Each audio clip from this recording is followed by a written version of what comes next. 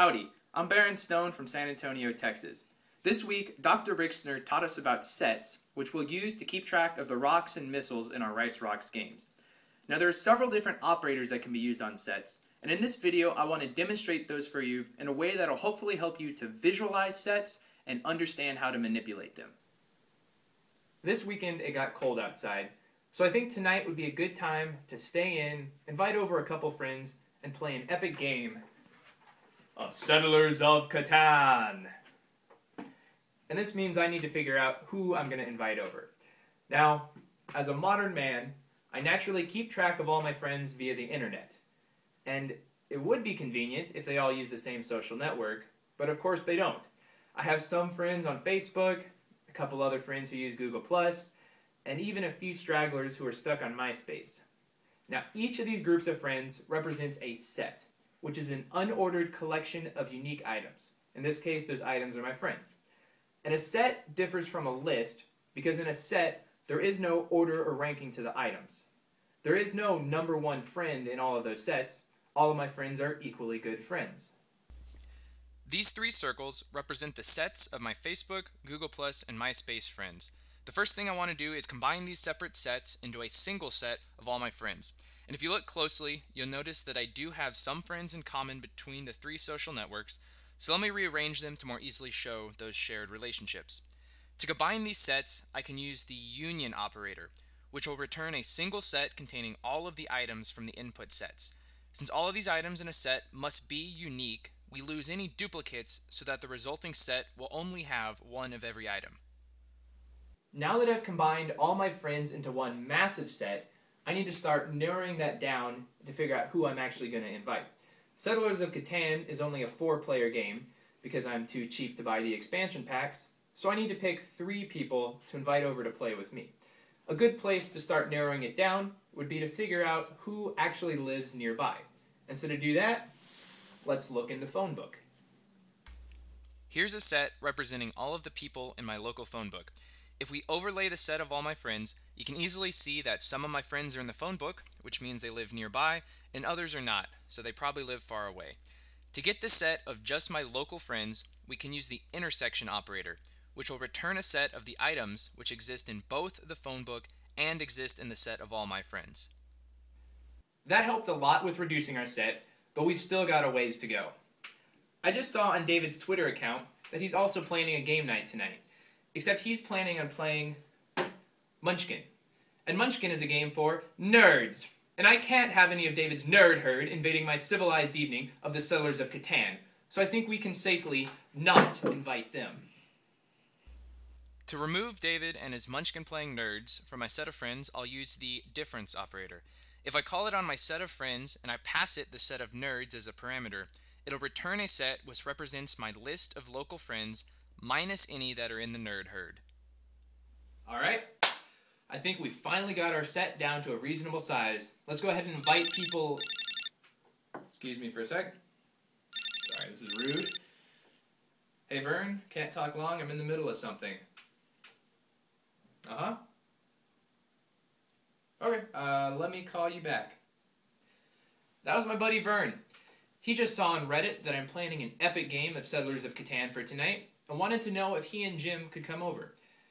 Well, let's check that invite list and see if there's still room for them. If we want to check how many items are in the set, we can use the len function. Doing that to my set of friends reveals that I already have 3 friends in the set, so I can't invite anyone else because that's already a full game. However, I can use the is_subset operator to check if the set containing Vern and Jim is already a part of the set of people I plan to invite. And doing so here reveals that, yes, I had already planned to invite Vern and Jim because they're 2 of my really good friends. Well, I guess I better give Vern a call back. On second thought, games of Settlers of Catan have been known to devolve into explosive arguments and lead to lifelong grudges amongst the players. And I'd hate to lose my friendship with Vern and Jim over a game, so it's probably better if I play with people I don't know as well. But who? Ah, hey, Olivia, could I get a list of some of your coworkers? Here you go. Thanks, that'll work perfectly. Here I have 2 sets. the set of friends I plan to invite, and the set of Olivia's coworkers. And I've overlapped them to show that there are shared elements, so you can see that Vern and Jim exist in both sets. If I use the symmetric difference operator on the sets, it'll return a set which contains the elements of my invite set that are not in the set of Olivia's coworkers, and all of the elements from Olivia's coworkers that are not in the set of friends I plan to invite. This is basically the opposite of what you get when you use the intersection operator. Now we've built the perfect set of friends for Settlers of Catan. Let's look at the code to implement all that. This code utilizes those set operators that we just saw in choosing the perfect group of people to invite for a game of Settlers of Catan. So up at the top here, I defined 3 new sets representing the friends in each of my social networks. And I do that by creating a list of those friends' names, and then I call the set function on that list, which will return a set. So once I have my 3 sets assigned to variables, I wanted to merge them all into one massive set. And to do that, I use the union function. And so you can see down here, I take my Facebook set, I call the union function on it, passing in my Google Friends set.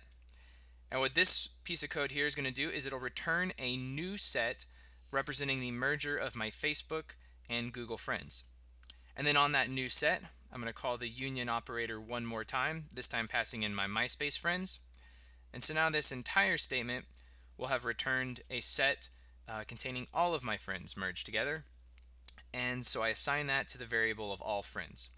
And I've created some print statements throughout this code, which basically print out the size of the set at various points.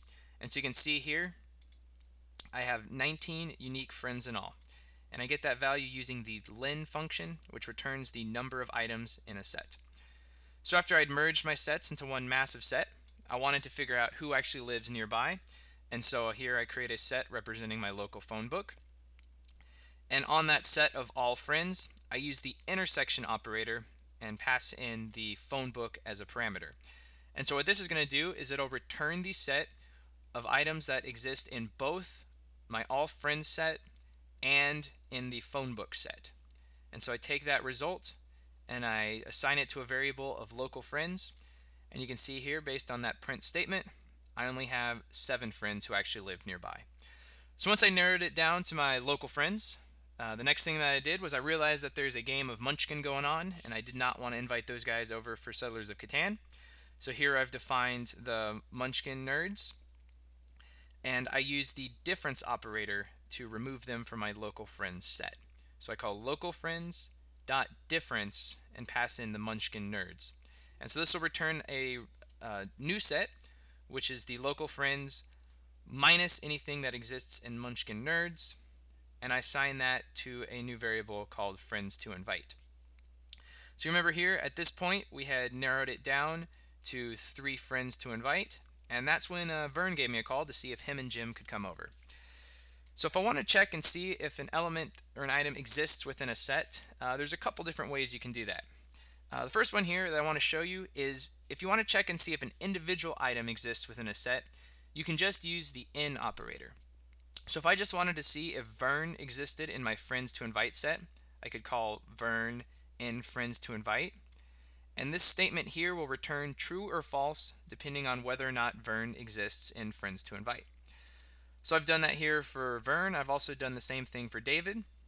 You can see the result up here is that, as you remember, we had invited Vern because he's a good friend, but we had not invited David because he was going to be playing Munchkin instead. So that's how you can check to see if an individual element exists within a set. If we want to check to see if multiple elements or a set exists within another set, that's where we can use the is subset operator. So I wanted to check and see if Jim and Vern were both invited. And so here I've created a set representing Jim and Vern. And I call the is subset operator on that set. And I pass in the friends to invite as the parameter. And so you can kind of read this like a sentence, a question statement. I say Jim and Vern is a subset of friends to invite, question mark. And this will return true or false depending on whether or not Jim and Vern exist within friends to invite. And so as we saw, I had invited both Jim and Vern, And so up here we can see that that statement did indeed return true. And so the last thing I did was I realized I didn't want to invite Jim and Vern after all because we'd get into a fight. So I got a list of Olivia's coworkers from her.